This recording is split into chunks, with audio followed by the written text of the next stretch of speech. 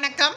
இன்னைக்கு நம்ம corporate accounting சப்ஜெக்ட்ல ஹோல்டிங் கம்பெனி அக்கவுண்ட்ஸ் சாப்டர்ல மைனாரிட்டி இன்ட்ரெஸ்ட் எப்படி கால்குலேட் பண்ணுறது அப்படின்றத ஒரு ப்ராப்ளம் போட்டு பார்த்து தெரிஞ்சுக்க போகிறோம்.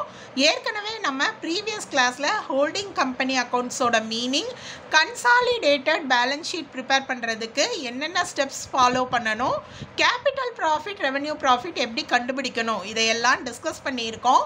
அந்த வீடியோஸை கண்டிப்பாக மிஸ் பண்ணாமல் பாருங்கள். அப்போ தான் இன்றைக்கி நடத்தக்கூடிய மைனாரிட்டி இன்ட்ரெஸ்ட் ப்ராப்ளம் உங்களுக்கு தெளிவாக புரியும். ஒருவேளை நீங்கள் அந்த வீடியோஸை மிஸ் பண்ணியிருந்தால் உங்களுக்காக அந்த வீடியோஸ்க்கான லிங்க்கை நான் டிஸ்கிரிப்ஷன் பாக்ஸில் கொடுத்துருக்கேன். ஃபஸ்ட்டு நம்ம ப்ராப்ளத்தை ரீட் பண்ணி என்னென்ன இன்ஃபர்மேஷன்ஸ் கொடுத்துருக்காங்க அப்படின்றத தெரிஞ்சுக்கலாம். Calculate minority interest from the balance sheet of Mumbai limited. நமக்கு பேலன்ஸ் ஷீட் இன்ஃபர்மேஷன் கொடுத்துருக்காங்க. மும்பை லிமிட்டடோட பேலன்ஸ் ஷீட்டு இது பார்த்தீங்கன்னா சப்சிடரி கம்பெனியோட பேலன்ஸ் ஷீட். ஓகே, இப்போது இந்த பேலன்ஸ் ஷீட்டில் லயபிலிட்டிஸ் இன்ஃபர்மேஷன் என்னென்னு பாருங்கள். இந்த மும்பை லிமிட்டடோட ஷேர் கேபிட்டல் இன்ஃபர்மேஷன் கொடுத்துருக்காங்க, ஜென்ரல் ரிசர்வ் ஓப்பனிங் பேலன்ஸ் கொடுத்துருக்காங்க, கிரெடிட்டார்ஸ் இன்ஃபர்மேஷன் கொடுத்துருக்காங்க, profit and loss closing information கொடுத்துருக்காங்க. அதே போல் பார்த்தீங்கன்னா அசட் சைடில் பார்த்தீங்கன்னா sundry assets, plant and machinery, other assets கொடுத்துருக்காங்க. ஓகே, இன்வெஸ்ட்மெண்ட் இன்ஃபர்மேஷன் கொடுத்துருக்காங்க. இது சப்சிடரி கம்பெனியோட பேலன்ஸ் ஷீட். அடுத்து பார்த்தீங்கன்னா கீழே Madras limited acquired 80% of the shares at ₹6,50,000 கொடுத்துருக்காங்க. இந்த மெட்ராஸ் லிமிடெட் அப்படின்றது ஹோல்டிங் கம்பெனி.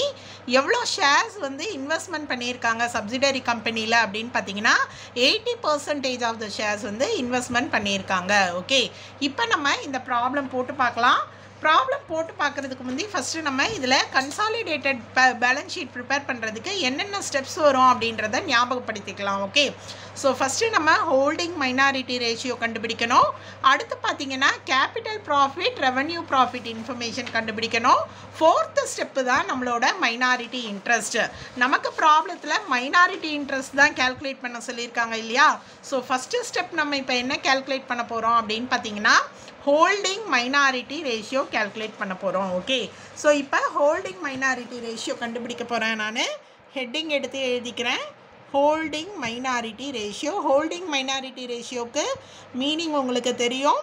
ஹோல்டிங் கம்பெனி எத்தனை நம்பர் ஆஃப் ஷேர்ஸ் சப்சிடரி கம்பெனியில் வாங்கியிருக்காங்க அப்படின்றது தான் ஹோல்டிங் ரேஷியோ. இப்போது ஹோல்டிங் கம்பெனி யாருன்னு சொன்னால் மெட்ராஸ் லிமிடெட். மெட்ராஸ் லிமிடெட் எவ்வளோ பர்சன்டேஜ் ஷேர்ஸ் வாங்கியிருக்காங்கன்னு பார்த்தீங்கன்னா 80% of the shares. Okay, so 80% நம்ம போட்டுக்கலாம். நம்பர் ஆஃப் ஷேர்ஸ் ப்ராப்ளமில் கொடுத்துருந்தா நீங்கள் நம்பர் ஆஃப் ஷேர்ஸ் எடுத்து எழுதணும். 80% ஹோல்டிங் கம்பெனி வாங்கியிருக்காங்க அப்படின்னா மீதி இருக்கக்கூடிய 20% ஷேர்ஸை பப்ளிக், அதாவது மற்றவங்க அதர்ஸ் வாங்கியிருப்பாங்க. அதை தான் நம்ம மைனாரிட்டி அப்படின்னு சொல்லுவோம் இல்லையா? அப்போது ரேஷியோ என்ன அப்படின்னு பார்த்தீங்கன்னா 8:2.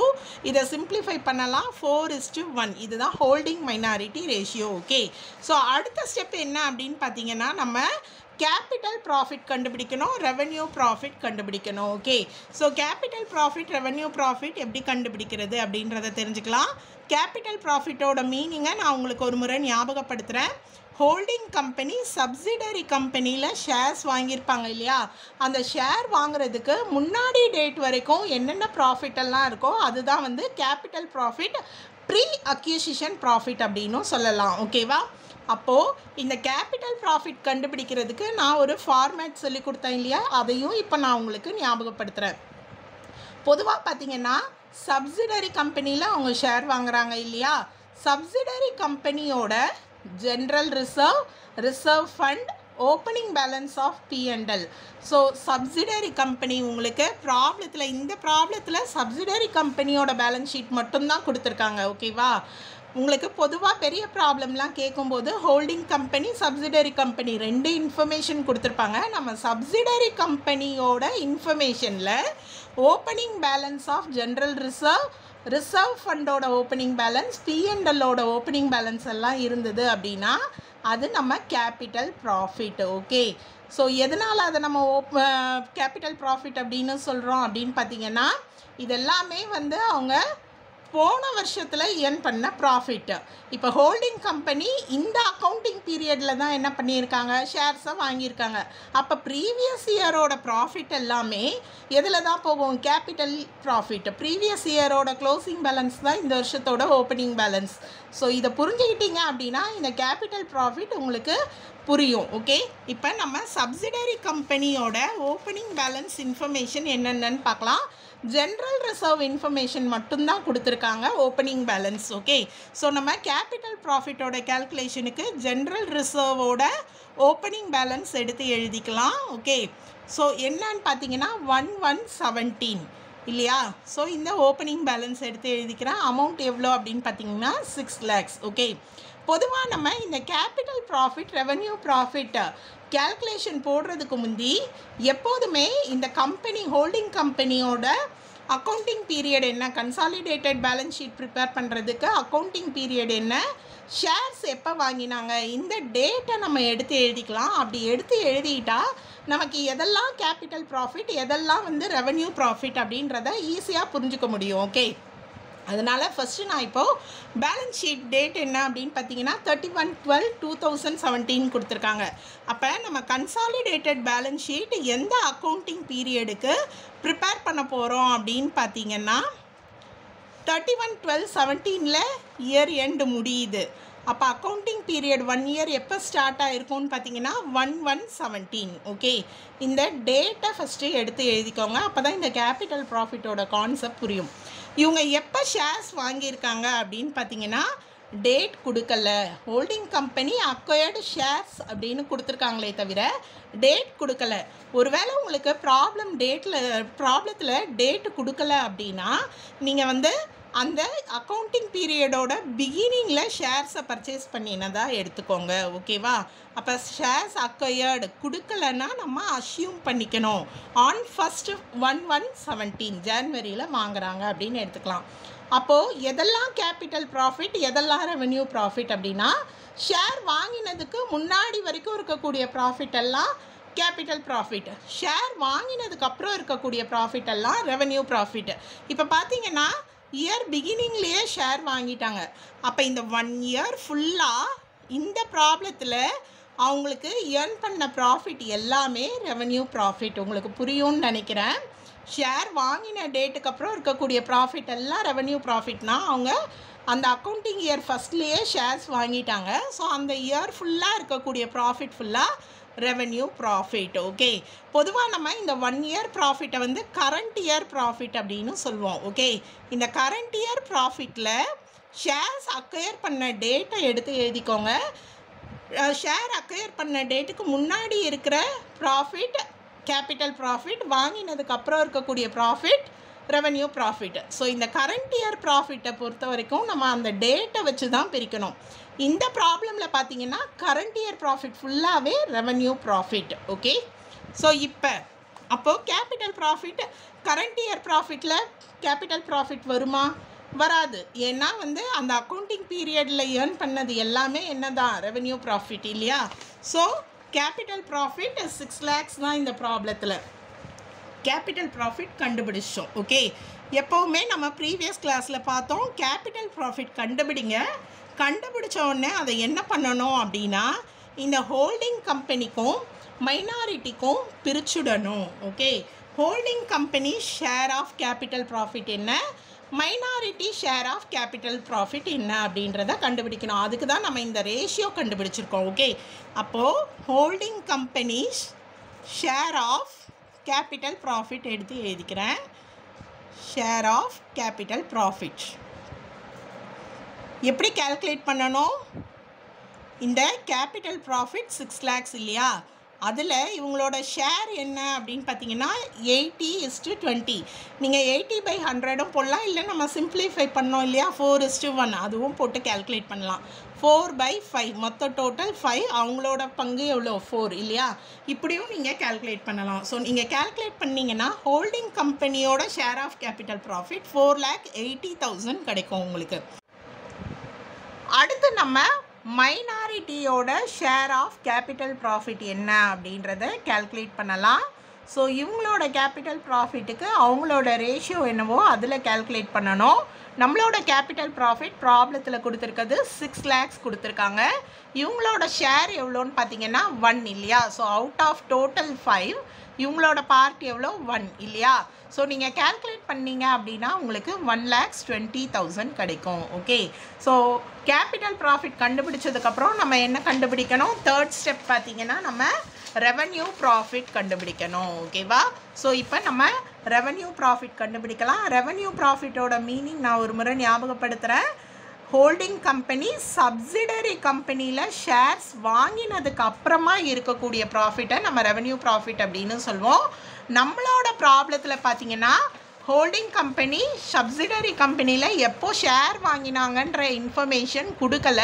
அதனால நம்ம என்ன எடுத்துக்கிறோம் அப்படின்னா அந்த இயரோட பிகினிங்லேயே அவங்க என்ன பண்ணியிருக்காங்க, ஷேர்ஸ் வாங்கியிருக்காங்க அப்படின்னு எடுத்துக்கிறோம். அப்போ அந்த இயர் பிகினிங்லேருந்து இயர் எண்டு வரைக்கும் இருக்கக்கூடிய எல்லா ப்ராஃபிட்டுமே என்னது, ரெவன்யூ ப்ராஃபிட் தான். ஓகேவா? இப்போ இந்த ரெவன்யூ ப்ராஃபிட்டை நம்ம பொதுவாக எதில் இருந்து நம்ம கேல்குலேட் பண்ணுவோம் அப்படின்னு பார்த்தீங்கன்னா கரண்ட் இயர் ப்ராஃபிட். இந்த கரண்ட் இயர் ப்ராஃபிட் அப்படின்றது என்ன அப்படின்னு பார்த்தீங்கன்னா அந்த பர்டிகுலர் அக்கௌண்டிங் பீரியட் இருக்குது இல்லையா, அந்த அக்கௌண்டிங் பீரியடில் சப்சிடரி கம்பெனி எந்த ப்ராஃபிட்டெல்லாம் ஏர்ன் பண்ணியிருக்காங்களோ அதை தான் நம்ம ரெவன்யூ ப்ராஃபிட் அப்படின்னு சொல்லுவோம். இப்போ இந்த பர்டிகுலர் அக்கௌண்டிங் இயர் பார்த்தீங்கன்னா 1/1/17 31/12/17 இல்லையா? ஸோ இந்த இயர் ஃபுல்லாக இருக்கக்கூடிய ப்ராஃபிட்டை கரண்ட் இயர் ப்ராஃபிட் அப்படின்னு சொல்லுவோம். இந்த கரண்ட் இயர் ப்ராஃபிட்டில் நம்ம அவங்க ஷேர்ஸ் அக்வயர் பண்ண டேட்டை வச்சு நம்ம என்ன கண்டுபிடிப்போம், கேபிட்டல் ப்ராஃபிட் எவ்வளோ, ரெவன்யூ ப்ராஃபிட் எவ்வளோன்றதை கேல்குலேட் பண்ணுவோம். Okay, so current year ப்ராஃபிட்டில் capital ப்ராஃபிட்டும் இருக்கும், ரெவன்யூ ப்ராஃபிட்டும் இருக்கும்.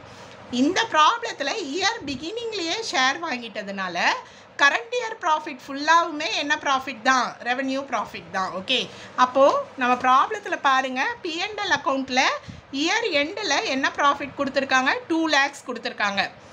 ஒருவேளை ஓப்பனிங் க்ளோசிங் கொடுத்துருந்தா கரண்ட் இயர் ப்ராஃபிட் அந்த ரெண்டுத்துக்கும் உரிய டிஃப்ரென்ஸை வச்சு நம்ம கண்டுபிடிப்போம் கரண்ட் இயர் ப்ராஃபிட். இங்கே வந்து நமக்கு ஓப்பனிங் இன்ஃபர்மேஷன் கொடுக்கல. ஸோ இயர் எண்டில் இருக்கக்கூடிய ப்ராஃபிட்டை நம்ம கரண்ட் இயர் ப்ராஃபிட்டாக எடுத்துக்கிறோம். ஸோ கரண்ட் இயர் ப்ராஃபிட் என்ன அப்படின்னு பாருங்கள், எடுத்து எழுதிக்கலாம். கரண்ட் இயர் ப்ராஃபிட்டை தான் ஃபஸ்ட்டு நீங்கள் எழுதணும், அதுக்கப்புறம் தான் பிரிக்கணும். Okay, current year profit 2 lakhs. So நான் ஏற்கனவே சொன்ன மாதிரி இயர் பிகினிங்கில் வாங்கினதுனால மட்டும் இது ரெவன்யூ ப்ராஃபிட் இது ஃபுல்லாக. ஓகே, இன்பிட்வீன்லாம் வாங்கியிருந்தால் கேபிட்டல் ரெவன்யூ ரெண்டு ப்ராஃபிட்டும் கிடைக்கும். ஸோ இதையே நம்ம ரெவன்யூ ப்ராஃபிட்டாக எடுத்து எழுதிக்கிறோம். Okay, so revenue profit 2 lakhs. இப்போ அடுத்து நம்ம என்ன பண்ணணும்னா நம்மளோட கேபிட்டல் ப்ராஃபிட்டில் எப்படி ஹோல்டிங் கம்பெனியோட share of capital profit, மைனாரிட்டியோட share of capital profit கண்டுபிடிச்சோமோ அதே போல் ரெவன்யூ ப்ராஃபிட்டுக்கும் நம்ம கண்டுபிடிக்கணும். ஓகே, இப்போ holding companies share of revenue profit என்ன அப்படின்றத கண்டுபிடிக்கலாம். Holding companies share of revenue profit. Okay, so மொத்த ரெவன்யூ ப்ராஃபிட் எவ்வளோ அப்படின்னா 2 lakhs. நம்ம இப்போ கண்டுபிடிச்சோம் இல்லையா, இந்த 2 lakhs.